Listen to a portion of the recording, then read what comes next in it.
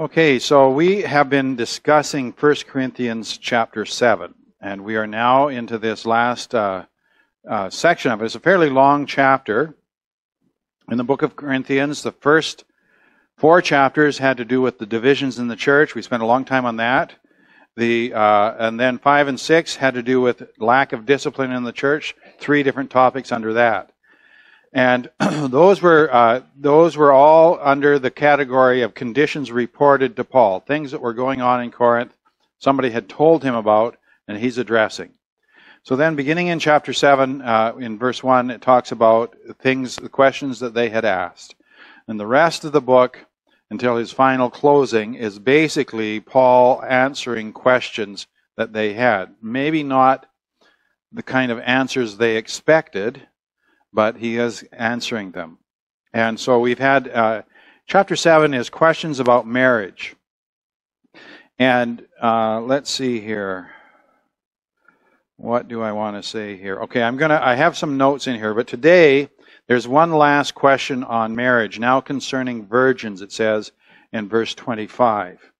And so there's a new wrinkle on the question about what to do about marriage. So I have a couple of quotes here. The first one comes from Tom Constable. I have them in your notes, so I didn't put them on the screen. And I'm just going to spend a little bit of time reading this introductory material. So the second occurrence of the phrase peri de, now concerning, occurs in verse 25 and indicates another subject about which the Corinthians had written to Paul. This was a subject of single women. This section belongs with the rest of chapter 7 because this subject relates closely to what immediately precedes. Paul continued to deal with questions about marriage that the asceticism of some of the Corinthians raised. I want to key on that word, asceticism. We talked about this, I think, 2 weeks ago in more detail. Last week we were dealing with the questions regarding divorce and remarriage and trying to sort through everything that Paul is saying on that. Now, I put in the notes here, a scenario some suggest that lies behind this question is Christian fathers in Corinth who wonder whether they should give their daughters in marriage. So you'll see this down in verse 36 and 38, you may recall from our scripture reading. Some are urging asceticism. Okay, so asceticism is self-denial. So the idea that because some of them were looking, perhaps retraining the Greek idea that the body is evil and that therefore everything connected with this is evil. And this is not the teaching of the Scripture. There is a proper and right and holy expression of the marriage activity, but it's all within marriage, and it's never something that the Bible never encourages any kind of withholding yourself from that unless you're not married. All right, so that's the issue. So some are urging asceticism, and so they're saying don't even give your daughters in marriage. There are also, I think I have a verb disagreement, should be, there are also some other concerns in the background, but there is also. What good grammar. Okay, so what should they do? Note, other suggestions seem less plausible to me. There are some other suggestions that are made about what's prompting this. But I think, to me, given the context that they were talking about, some people were, even married people were saying, no, we should abstain. It's more holy to do so. That's the scenario we get as we enter into the chapter. So Paul's saying, no, that's not the right scenario. He's trying to give them a biblical perspective of both marriage and of singleness. He wants them to have a balanced way of looking at it. So there are 4 paragraphs in this section, and we're going to go paragraph by paragraph. In our Deuteronomy study, we've been doing this, and I've been reading through the paragraph and getting people to give the themes. Now, we're going to go one paragraph at a time in this study today. So let's go ahead and read this paragraph again, verse 25 to 31, and then I'll get you to tell me what the theme of this paragraph is, basically. So, now concerning virgins, I have no command of the Lord, but I have an opinion as one who by the mercy of the Lord is trustworthy. I think then that this is good in view of the present distress, that it is good for a man to remain as he is. Are you bound to a wife? Do not seek to be released. Are you released from a wife? Do not seek a wife. But if you marry, you have not sinned. And if a virgin marries, she has not sinned. Yet such will have troubles in this life, and I'm trying to spare you. But this I say, brethren, the time has been shortened, so that from now on those who have wives should be as though they had none, and those who weep as though they did not weep, and those who rejoice as though they did not rejoice, and those who buy as though they did not possess, and those who use the world as though they did not make full use of it, for the form of this world is passing away. All right, now it might be a little bit hard to put all of that under one heading, but what would you say is a general theme or question that's behind this part of Paul's answer? Anybody want to take a stab at that? Don't pollute yourself with the world. All right, that's part of it. Okay, that's part of it. Anything else? Remember the overall question about that he's dealing with in the chapter is the question of marriage. So how would we relate this to marriage? Anybody? Marlene? Okay, consecration. Okay, well, that's part of it. It's not quite what I'm looking for. You don't have what I have in my notes, so that's why I keep asking. Not that my notes are infallible, but I'm trying to help with this. Who is asking the question here in this section? Well, the apostle is, but behind this, what question, what party in the church in Corinth, what group, what type of people are wondering what they should do? Not unbelievers, no. Okay, let's key in then on, pardon me? Virgins, okay, the virgins, the unmarried, okay? All right, so the question is, should we marry or not marry? Now, he adds in other things in the text, and all the things you are hitting on are correct. They're all around that, but the underlying question is, well, I put in my notes, should young people marry at all? Maybe I should just simply say, should people marry at all? That's the question. Yes, James. Well, I was just looking at a quick clarification. Okay.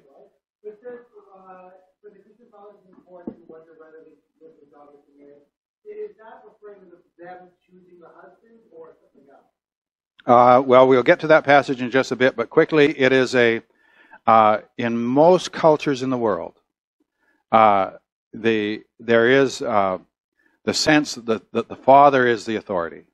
And so even in our ceremony, we have a giving of the bride. So somebody gives the bride. And typically, the idea is that the father agrees to this. And she is transferred from his authority to the husband's authority. Or maybe not authority, that might be too harsh of a word, but at least headship. Now, obviously, there are circumstances that are different in certain cases, but that's the picture. Okay, so our culture has been radically changed from the culture of how shall we put it? Like even 50 years ago.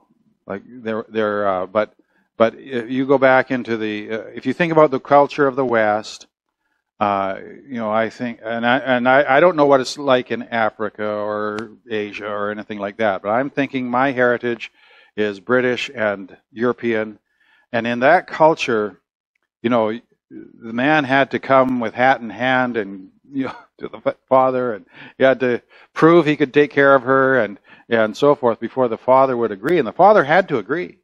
Okay, that was the bottom line. Now you're nodding your head. Is that the way things are in Africa? Okay, so that, and I think that is, we're getting off. So these aren't in the notes. Okay, don't worry about it. Okay, but there is a certain naturalness. In a sense, nature teaches us this. On average, men are stronger. Their role in life is to protect their womenfolk.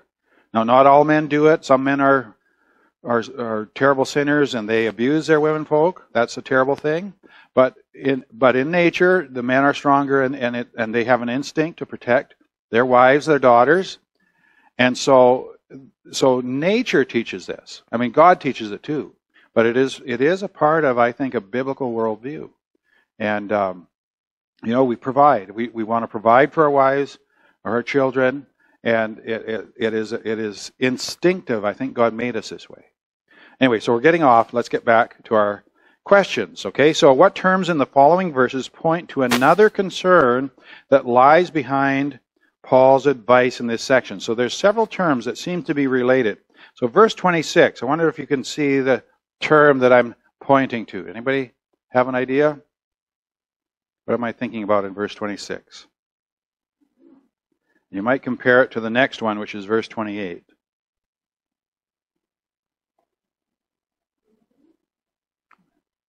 Remain? No, that's not the one. Yes. So.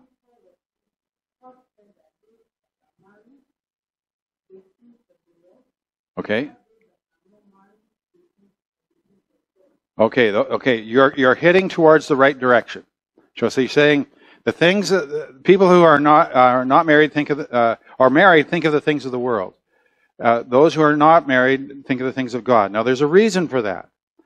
There is a reason in particular that Paul is stressing makes him want them to think marriage over. So, Lee?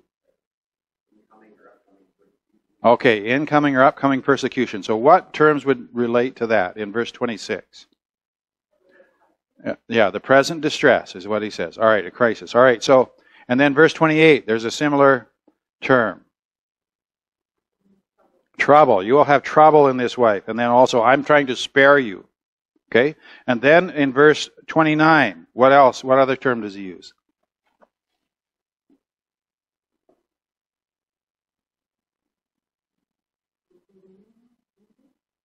Pardon me? No, not that one, but we're talking about the trouble. So what's the similar term in verse 29? Pardon me? The time is shortened. All right, so what does that indicate? Let's talk about the time is shortened. What time does he mean?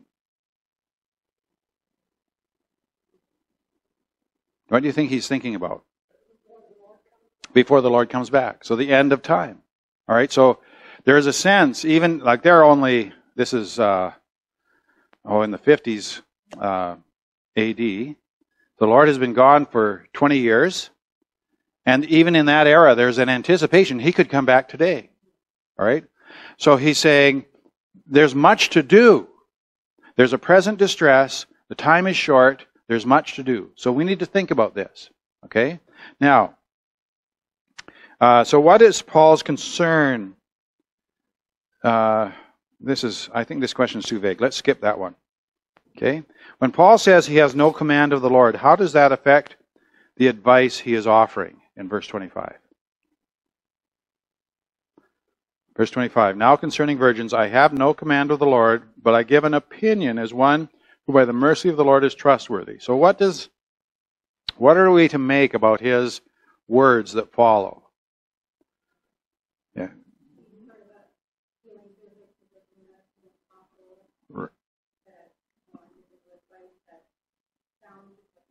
Right. Right. Okay, that's right. So he's appealing to his apostleship. He has not been, in other words, God has not directly revealed something here to him. Jesus didn't say anything in any of his sayings that would touch on this. So Paul is giving a judgment based on his position. All right, Lee? That's right. That's right. That's the secondary thing that we want to say. Because it's in the Bible, it is inspired by the Holy Spirit. It is the Word of God. And it's a key thing for us to understand that the apostles have become the spokesman of God. Now, nobody else is. This is a little side note from what we're talking about, but we don't have apostles today because only apostles speak for God. And when the apostles died, those who were directly appointed by God, they did not appoint successors. Right, Tola.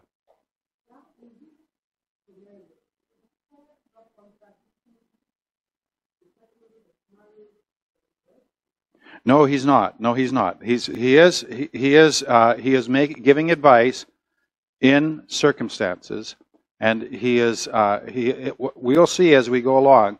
I think he is speaking wisely concerning the decisions that people make. All right?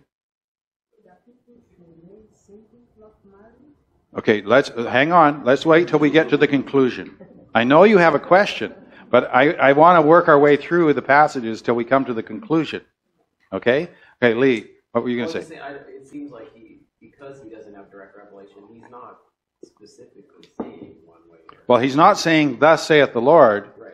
But he is giving authoritative advice. Right. And He's so, weighing it, though. that's right. And you'll notice as we work our way through here, he is not forbidding marriage. Okay, Gordon. I think you mentioned it earlier when it's talking about him not having no commandment of the Lord. He can't cite Scripture. Right. Yeah, it's not. Yeah, like when he talks about when he's talking about earlier on, he says, "I have a commandment from the Lord." He's talking about when Jesus spoke about marriage. Okay, we have records of that. So this no commandment is that he can't go back. And Yeah. say, oh, see, Christ said. Right, but he is inspired by the Holy Spirit. So we do want it. We want it. In other words, we have. He is. He's giving an inspired opinion. He's giving an inspired opinion. Cite Christ's words. That's right. That's right. Okay, so let's move on because we want to get to the actual opinion. Okay, now some of my questions, they make sense to me when I write them down. Okay, so what general principle should govern this decision making about marriage? Verses 26 and 27. And think back to the passage we just concluded in verses 21 to 24. Right, but 26 to 27 should remind you of that theme. What's he instructing them to do in those two verses? Not marry. Not exactly. Not exactly. To remain in the state they're in. To remain in the state they are in. Okay, not to be seeking to get out of or to change that status because of the impact it could have on your Christian service. There's a rationale for it, but his advice is that we should stay in the state that we are in. Circumstances may change that allow us or move us to change our status, but we are not. He's not saying, all right, now that you've come to Christ, all right, now this is what you need to do. Right? He's saying, let's serve God where we are. If God changes our circumstances, that's a different story. All right, Lee. I think you kind of already answered. I would say, like, to stay in that state, that means civilization would cease to exist. Yeah, obviously.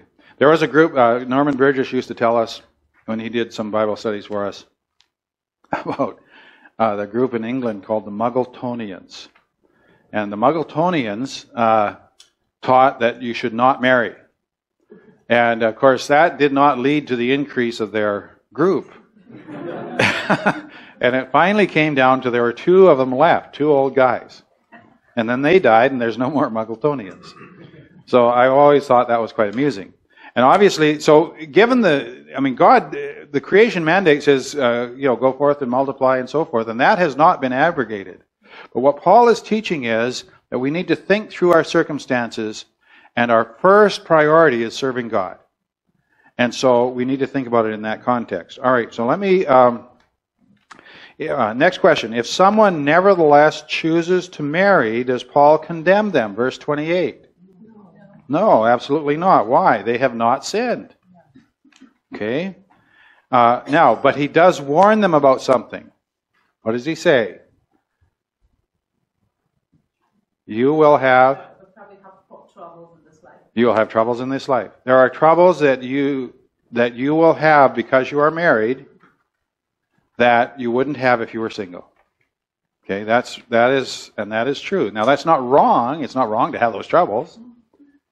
But he's saying, and he's also this overriding concern, thinking we are near the end, we are facing persecution, and there, by the way, there may have been some particular stress in Corinth or in the Roman Empire at that time that Paul is aware of, thinking, we need to be serving God and preaching the gospel. It's more important than, carrying on with life, normal life. All right, so Lee? And he may not have said it directly, but he may have, maybe revelation or something, Holy Spirit direction about the upcoming persecution in Rome. That's right, yes. Yeah. So there's certain concerns. And, there's often there's stories of men who went to war in the Second World War. And, they were heading off, but many got married just before they left. Because, they'd been involved with a girl and they wanted to get married, and so they married just before they left, went off to war, and left a young widow and subsequent problems. So he said, would it have been better for them, was that the wisest thing for them to do? See? That's so in the midst of a great calamity, it may be wiser to wait, in other words, and to hold off. But he says, if you marry, you have not sinned. Okay, he's not condemning marriage. All right, so verses 29 to 31 then, the rest of this section. What should be the overriding philosophy of life for a Christian? What should they be? How should they approach life?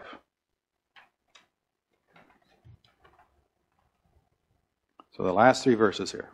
Aggie. Probably they should remain focused even while still all these things are going on. They should remain focused on God and live their lives like deep down. That's right. Be focused on the Lord. And he mentions specifically things like if you have troubles, you're going to have to forget your troubles. Those who weep as though they did not weep. Those who rejoice as though they did not rejoice. You have wonderful things happening. Don't let that distract you. Those who buy as though they did not possess. How many of you do that? You go buy a thing. Okay. Do you love that new thing? It's yours. Okay. This is a struggle for us.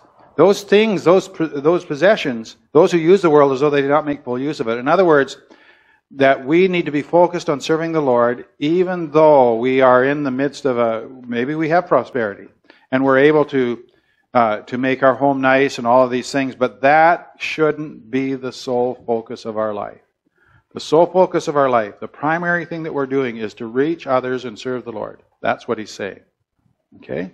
All right, Lee, were you going to say something? With marriage, there's family obligations and stuff, and it's easy to make the mental decision that the heavenly or spiritual things become secondary. They almost like by mistake. That's right. It does. The spiritual things can become secondary.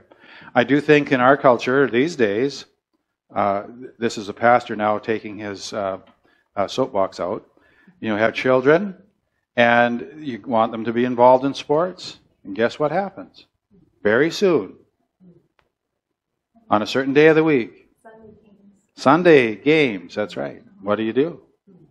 Okay, so we told the coaches they're not going to be there on Sunday. Okay, and it is, the pressure. The world is going to put pressure on you to lose your focus from the Lord. Okay, so we encourage people to, first the Lord, then the other stuff. Okay, all right. Let's see. Let's move on to the next paragraph. Okay, and I guess I'll read that. I'll get these things out again. They're not as good as the other ones, and I don't like them anyway. Okay, so, but I want you to be free from concern. One who is unmarried is concerned about the things of the Lord, how he may please the Lord. But one who is married is concerned about the things of the world, how he may please his wife. And his interests are divided. The woman who is unmarried and the virgin is concerned about the things of the Lord, that she may be holy, both in body and spirit. But one who is married is concerned about the things of the world, how she may please her husband. This I say for your own benefit, not to put a restraint upon you, but to promote what is appropriate and to secure undistracted devotion to the Lord. So what would you say Paul is doing here in these verses, the theme of these verses? Whatever you do, put God first. Whatever you do, put God first. Okay, that's absolutely the general theme. That's his goal, right? Right, Tola? Also, he was following up what Jesus Christ said, that if you love son, my mother, wife more than me, Yes. you are not fit to be my disciple. Yeah, that's right. That's what Jesus said, isn't it? That's exactly the same perspective, isn't it? All right, and so he is clarifying a little bit about what he said. Why is he saying that, think about whether or not you should marry right now because of the present distress, because the time is short, and so forth. Think about this. Evaluate whether you should make this decision. All right. So what does he have? What concern does he have for either husbands or wives? So this is verses 33 and 34b. What are the concerns that he has for them about what marriage will mean for them. Their interests are divided, or potentially divided. Potentially divided, okay? And so, on the other hand, what is the advantage of singleness? So, verse 32 and 34a. Undistracted devotion to the Lord. That's right. And so, and it is, his ultimate goal, then, the last question, what is Paul's ultimate goal in giving these instructions? Verse 35. What is he after? We've already said it, but I want to hear it again. Okay, devotion to the Lord. Okay, so those who are married obviously have concerns that they have to deal with in marriage. You have kids, you have sick kids, you have clothes they need, they keep growing. You know, you get them new shoes, and 2 months later, you get them new shoes. And then, again, another 2 months. You know, there's certain stages of life. You know, like, why don't you go barefoot, you know? Okay? But, okay, so there are distractions. You know, with our kids, we were using a homeschool curriculum that was quite pricey, and we didn't have any money. I mean, that is a distraction, but and a burden. So he's saying, now, these are the things that you have to think about. And he's saying this to put it for our own benefit. But notice, but not to put a restraint on you. He's saying, I'm not saying don't marry. But I want you to think about it. I want you to put Jesus first. That's the objective that he has in when you're considering the question of marriage. The marriage itself is a blessing. It is from God, and it is not a sin. It is actually a normal and appropriate way to live. But that marriage should have as its focus serving God. That's ultimately what he's saying. That we should together be serving God. And then the decisions that we are making and the problems that we face are submitted to that objective. All right? I think that's ultimately his philosophy. The other thing that he's teaching us throughout this chapter is we should not think of singleness as there's something wrong with that guy. You know, that's why he's not married. He's a little weird. Or she's a little weird. Okay? Well, circumstances can happen. And so we trust the Lord for whatever happens. Okay? And in the meantime, we serve the Lord. That's our goal, is to serve the Lord. Okay, we're going to move. Oh, yes, question, sure. In Genesis, the Bible said that God said, a man should not live alone.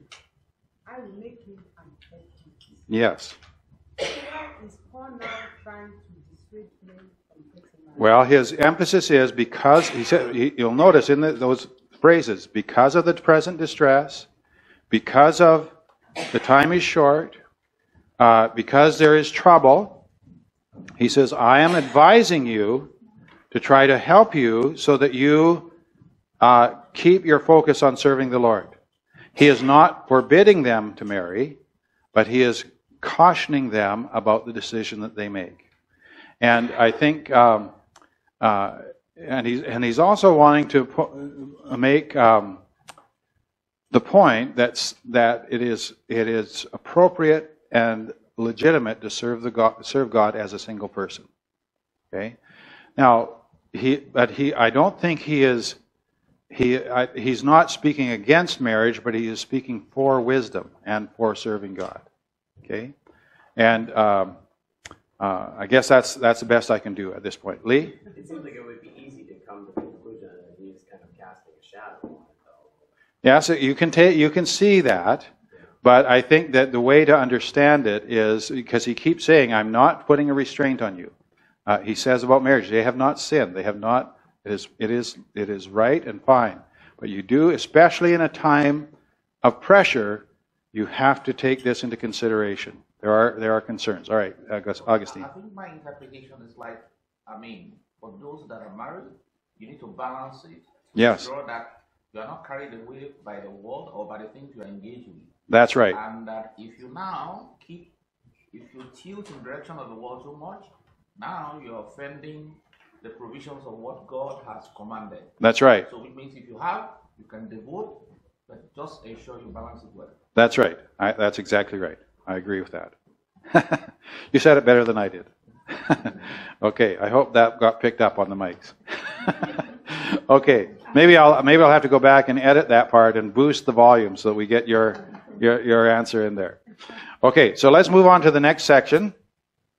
And this is verse 32. But I want you to be free from concern. One who is unmarried is concerned about the things of the Lord, how he may please the Lord. But one who is married is concerned about the things of the world, how he may please his wife. And his interests are divided. The woman who is unmarried and the virgin is concerned about the things of the Lord. Wait a minute, that's the one we just did, isn't it? I must have two of those. Okay, here we go. Verse 36. But if any man thinks that he is acting unbecomingly toward his virgin daughter, if she is past her youth, and if it must be so, let him do what he wishes. He does not sin, let her marry.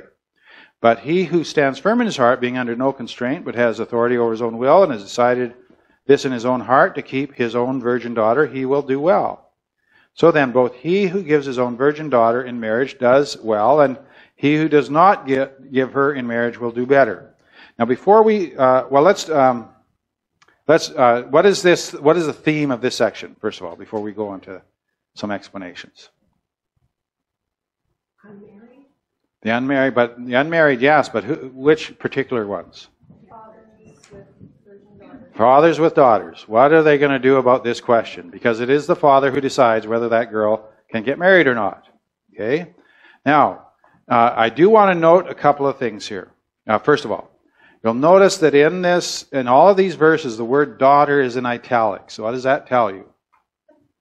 King James. It's not in the Greek. It's not in the Greek. It's not in the King James. Oh, Gordon, you're going to have to do some Hail Marys. I'm telling you. Until I see this, I honestly didn't realize it. Okay, now does anybody here have an NIV in their life? Okay, Marlena, what does the NIV say? Why don't you read that? Do you have it right handy? Well, I'll wait for you to get it. Once you get there, I want to show you a difference here. Okay, so there is now in the King James it leaves it off. It says if he is acting unbecomingly toward his virgin, if she is past her youth, and so on. It just leaves the word off. Okay, then the NIV says it slightly differently. Verse 36 is good. If anyone is worried that he might not be acting honorably toward the virgin he is engaged to, and if his passions are too strong, and he feels he ought to marry, he should do as he wants. Okay, so what's the interpretation that the NIV is giving there? That's right, potential husband and wife. Okay, so it's a couple. So the word daughter is not in there. Now, this is the one verse, this is the one passage that Bible scholars sort of really go after the NIV. Okay, because they think that many, not all of them, obviously those scholars who support the NIV think that's okay. Okay, but this is the one place because the Greek is somewhat ambiguous. Because it doesn't specifically say daughter. It says, if any man thinks that he's acting unbecomingly toward his virgin. So the assumption is, the interpretation is that this is fathers and daughters. Okay? It seems to me in the context that fits the language of both verses, verse 36 and 37, better than the idea of being a couple. Okay? Gordon? Well, as I said, I read the King James, and I assumed that it meant the NIV. Oh, really? I've just never heard anything different. Really? Interesting. That makes way more sense. Okay. Yeah. Okay. So there is a bit of a debate. I only bring it up because you note there's a bit of debate amongst Christians about this. Okay. I think either way, you could make a point from either rendering of it. However, given that the culture has to do with the fathers approving the marriage of their daughters, I do think that is more consistent interpretation with what we have here. All right, so so the question I have in this section is, in general, whether a father gives his daughter in marriage or not, does Paul indicate he has sinned in either case? Okay, no. Or if it's a couple, have they sinned in getting married? No. Okay. So the only thing that I want you to see in this, I did want to bring this up because to show you that there is a little bit of a difference of interpretation. But the bottom line is that Paul is stating that marriage is good and singleness is also good. Now he thinks because of the present distress that it is better to remain single at that time. But he is not making that a universal principle. Okay, that's what I would have to say. All right, let's move on to the last section. I'm watching my clock as well. So let's do this one. A wife is bound as long as her husband lives, but if her husband is dead, she is free to be married to whom she wishes, only in the Lord. But in my opinion, she is happier if she remains as she is, and I think that I also have the Spirit of God. So what is he talking about? What is the theme in this section? James. Being a widow? Being a widow, okay? The question of marriage for widows, okay? So there is only one restriction that Paul gives for the married. What is that? Or for those who marry. What is that restriction? In verse 39. If your husband dies.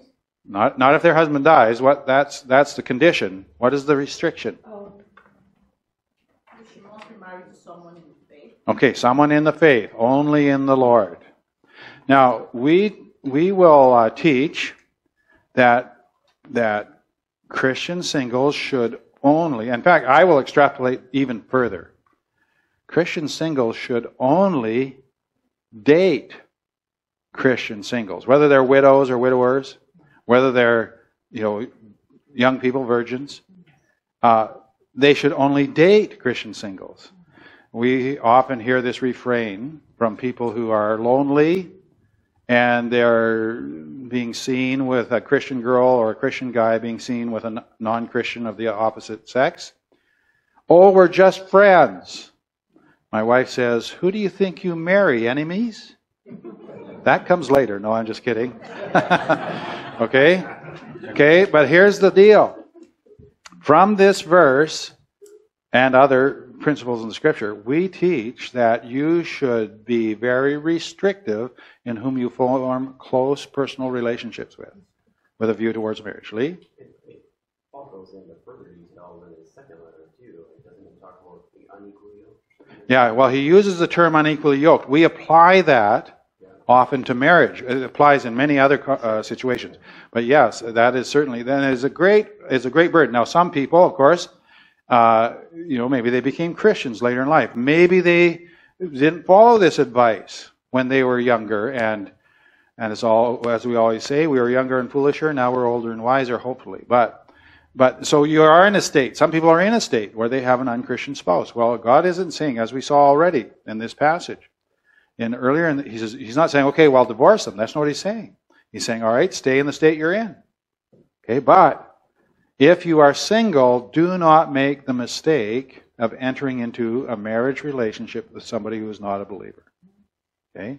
So the way to prevent that, in my view, this is not Scripture, but this is the spiritual instructions according to Don Johnson, is don't date unbelievers. Okay? It's just, you're asking for trouble. Okay. All right, so that's a little extra. All right, so then the last thing, in keeping with his chapter-long theme, what does Paul advocate in verse 40?